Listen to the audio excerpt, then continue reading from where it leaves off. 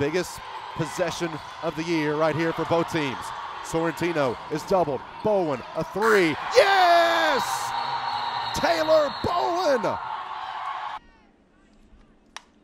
Duncan in the air to left field. That ball's got some carry to it. Back at the wall, it's off the wall.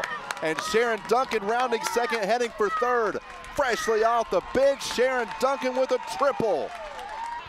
And EKU takes a 3-point lead, and the Colonels get a steal. Alice Recanati 2-on-2. Eyes to the rim. Recanati with a sweet reverse.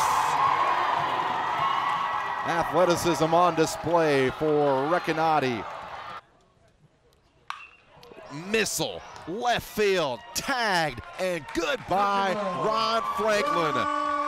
Stay hot, Ron Franklin. A 3-run home run by the Colonels center fielder. Backdoor cut, Barry gives the Owls the lead. Timeout, Greg Todd and the Colonels.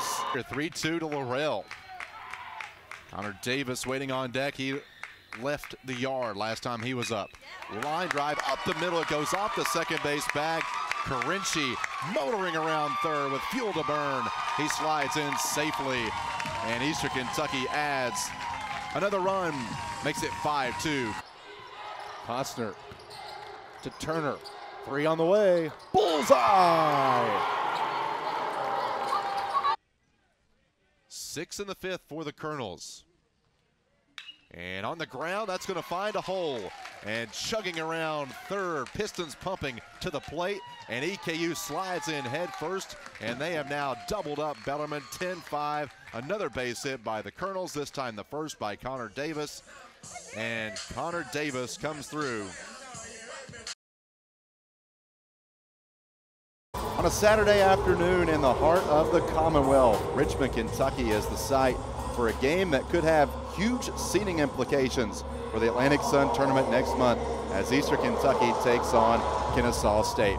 With that, we welcome you inside Baptist Health Arena in Richmond, Kentucky for ASUN basketball on ESPN. So glad that you could join us here on ESPN Plus. Well, these two teams, EKU and Kennesaw State, interplay today with identical records. They're 6-4, so there's a lot at stake today.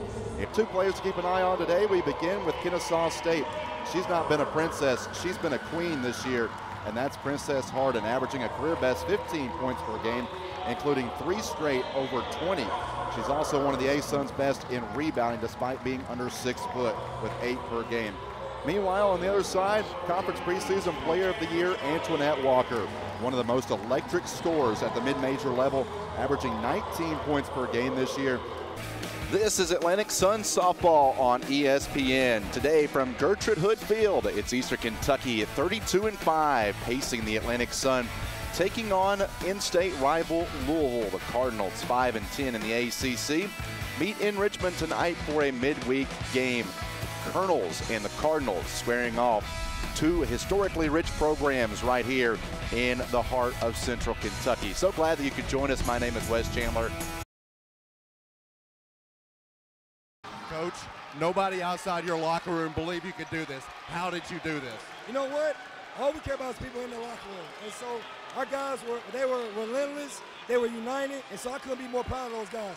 What does this say about your team to come in here, hostile environment, and knock off the top seed? There's a certain level of toughness you got to have. I'm so proud of these guys who wearing that Jacksonville jersey, but I want to say this. You know, EKU did an unbelievable job, and those guys, I wish we could have multiple teams go to the NCAA tournament. And the Colonels take the lead for the first time, 7-6. How does Bellarmine respond? EKU gets a deflection here. And that'll send up Lucy Robertson for Bellarmine as she'll check in for Cam Browning. Robertson brings size on the interior for the Knights, 6'3" senior. Hope Savory will inbound it. Now Savory sweeps across the lane. Harassed by Ivy Turner. Nice move up and under. Missed the shot. Ball is loose and Claire Canese able to pick it back up. Now Mia Brown trying to cross over on McGinnis Taylor. She can go on the inside. Got a good frame, but Bellarmine misses it with Canese. 3-on-3 the other way. Now Turner will back it away. Now she'll pull the trigger on a 3, and it is short. Colonels with a quick shot there. in the half court. Bellarmine trying to retake the lead. Mia Brown muscles inside and scores. Mia Brown just muscled her way in for 2. 5'10" sophomore from Rockford, Illinois. Shows Bellarmine over Northern Illinois and Indiana State. Said Bellarmine has a chance to give her a new beginning, and she's really taken huge strides in her sophomore year, doubling her scoring. And Jasmine McGinnis-Taylor on the inside. She's one of the best interior post players in the A-Sun, and that's hard to guard herself. McGinnis-Taylor did an outstanding job getting wide, sitting down, and being able to lay that little hook shot on her opponent. The Illinois State transfer averaging 7 per game. Nice cut from Claire Canese, and the reverse is good. That was a tough shot by Canese. Chance Dugan says she loves her motor, brings toughness and physicality to her program. And Bellarmine retakes a 1-point lead. Caitlin Costner, the Ohio State transfer, skips it up. Recanati, the lefty, unloads from 3. Alice Recanati for the 3. Recanati averaging 10 points per game. That's a career best in a single season. Over 1,100 points in her college career. Mia Brown is harassed. Double team coming on her. Haley Harrison, first good look.